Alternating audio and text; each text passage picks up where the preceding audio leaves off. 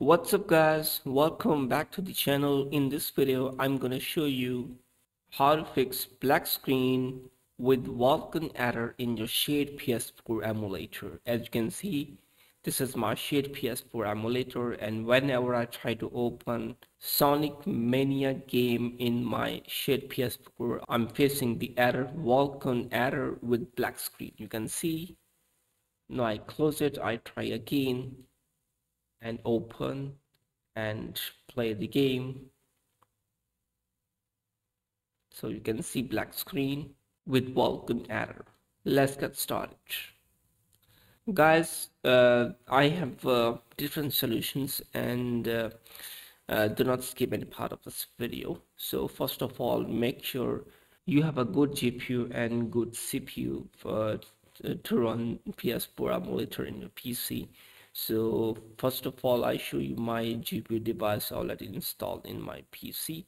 So you can see this is my NVIDIA control panel. So I have NVIDIA GPU. Go to display adapter and scroll down and go to advanced display settings and go to display adapter properties, and you can see this is my GPU device, dedicated video memory, 2 gigabytes. You can see, so I have 2 GB graphics card, GeForce 750, and I show you my CPU.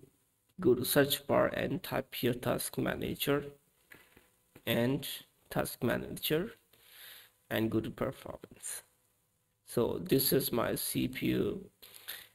So you can see I have a 4-core CPU.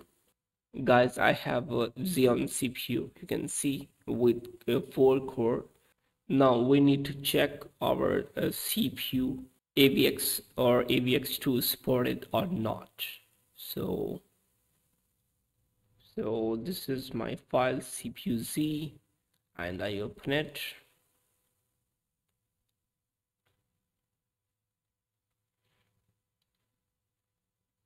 And wait for some time.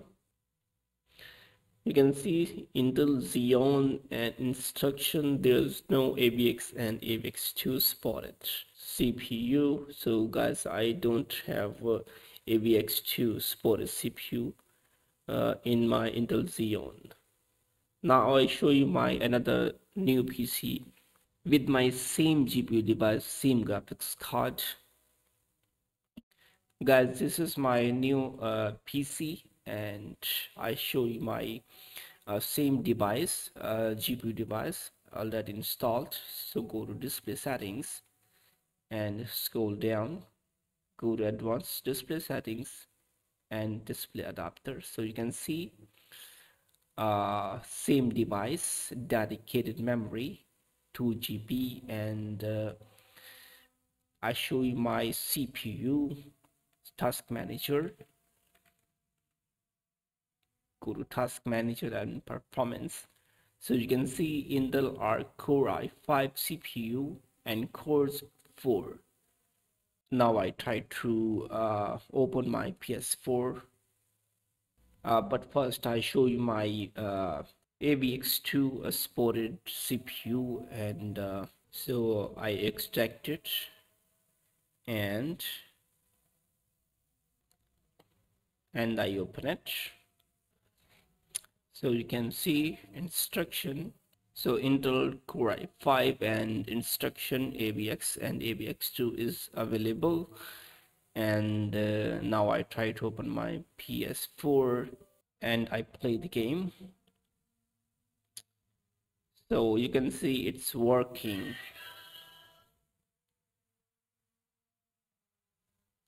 You can see guys, it's working.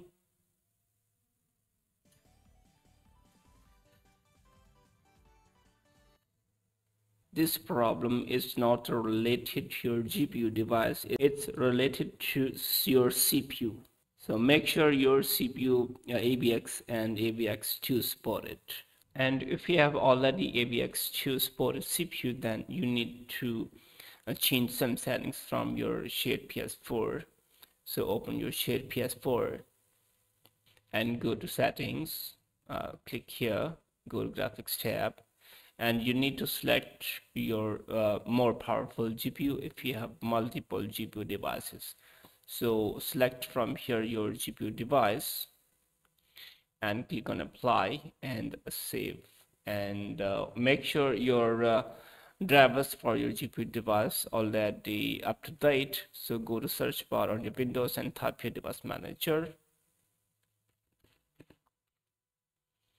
Go to device manager control panel and display adapter properties and drivers. So you can see driver date. If you have older version, then please update it first.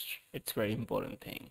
And if you're still facing a black screen in your ShadPS4, then make sure your games are workable in ShadPS4, because some games workable in ShadPS4, so you can check compatibility in your for your games in your ShadPS4, because some games don't work in ShadPS4, and you can update your ShadPS4 if you're still facing black screen. So I hope you liked the video, and if you like, then please subscribe the channel. Thanks for watching.